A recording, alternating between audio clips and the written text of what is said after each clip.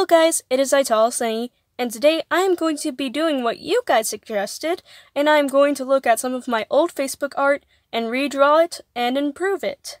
The reason why the majority of the art I am going to be using for this series is going to be digital is because it's way harder to find older pieces of paper and keep them in pristine condition than it is to just look on something that will be on the internet forever on your old Facebook account.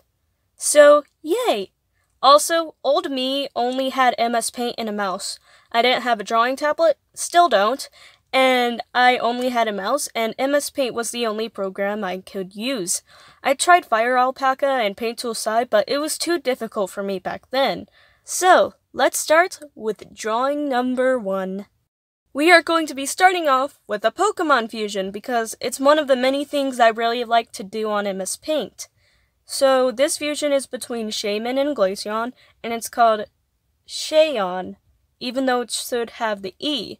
It should have the E, so it should be Shayon.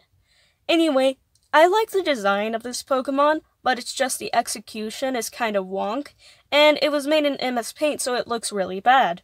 And since I have the advantage of a very good program, I am going to make a very dynamic pose since I see all 4 legs, and the 4 legs just make me want to do something with them.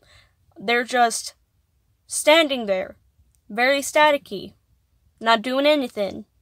So, yeah. So, here's a really quick speed paint, but in reality, it took me 56 minutes to finish. And so, here it is. I really like the colors and the shading and the lighting, and honestly, I think this is one of the best drawings I've done recently. Although, the back leg does look a little bit wonky, and I did have to redo it quite a few times.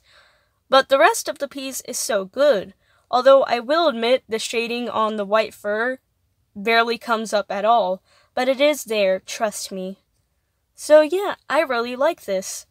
And this is the fully complete drawing with the background included. So, let's move on. If you couldn't tell, which I don't blame you, this is a FNAF drawing. And honestly, one of the most inspiring things for me as a young artist back then was FNAF.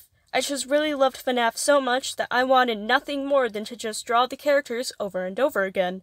But there's clearly many flaws with this character, so let's talk about that.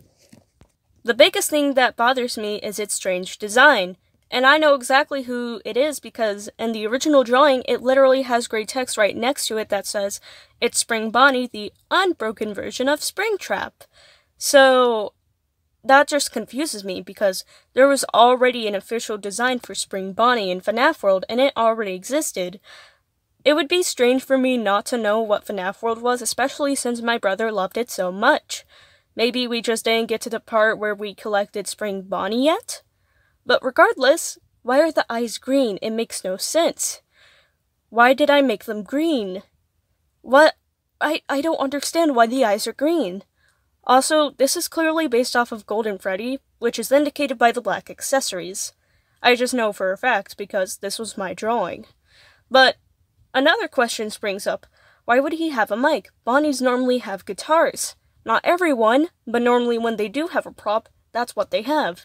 And normally the bears have microphones instead. Also, the proportions are whack as always, but the design is what gets me off the most. Like, black bow tie, black buttons, yellow fur, slightly darker accessory fur, and then these weird green eyes. I just don't understand what little me was thinking when designing this. Maybe it was my own personal design for Spring Bonnie, I don't know. But I think I'm just going to slightly edit the design and make it look even better, so that way I don't go insane. And I'm not going to say that it's Spring Bonnie anymore because its design is so far off that it clearly isn't. Firstly, I gave him a different name. Like I said, he isn't Spring Bonnie anymore. I will just call him Sunshine Bonnie. So, Sunshine Bonnie has 2 different colored eyes, and one of them is gray. I just think that's part of his design, and maybe his restaurant is somewhere in the country. Also, I let him keep the dark bow and dark buttons. So, yeah. I did edit the fur color quite a bit, and now he has little paw pads that are the same color as his mouth. And his proportions are visibly wonky. and this was on purpose because the original was so wonky as well. I think that this was just some weirdly poorly made animatronic who's very southern. Like, for example, the two eyes are clearly very different shapes and have very different eyeliner, and the cheek fluffs are clearly very differently structured, and the same with the ears. And then the arms are the wackiest thing of all.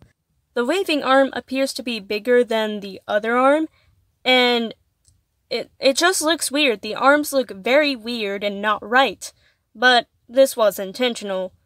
So, yeah, this is Sunshine Bonnie. I think that he's either in an alternate universe, or he's in one of the smaller locations that nobody really cares about, that barely has anything bad that happens.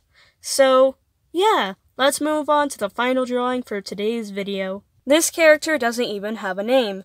I'm pretty sure it's from one of my failed Facebook comics about some high schoolers that were all anthropomorphic animals. I don't know. She looks more like a cat to me, but I just put random wolf girl because that's what I thought of at the time. Her design at best is interesting, and as I've said before, MS Paint is really bad. And it was especially bad for a beginning artist just starting digital art. As you can see, the proportions are really bad, but I plan to fix that in my new drawing. Also, I didn't like the blue, so I removed it. And so, here's my final test of improvement for today. I decided to make my outlines thicker for the new one, just to make them look even more different. Also, the purple I used for the jacket, I also used for the background. I just went for a very simple drawing this time, and I also added shading and highlights because that's something I couldn't do in MS Paint, which I'm glad I can do today. I also added a bit more hair and a bit more character to her. She looks a little bit shy instead of just soulless, you know? I also made the scarf black because I didn't like the original blue for the scarf. So, yeah. So, while the design just looks a little bit better, the colors are questionable, and to me the lime green is a little bit too much, but hey, my quality has improved a lot over the years, and so has my art. I'm happy with today's art. Although the wolf is a little bit rushed, I think everything else is fine, and everything does look okay in my opinion. But anyway, thank you guys for watching, and have a good morning, night, afternoon, whatever time it is when you're watching this, and just have a good time. Goodbye!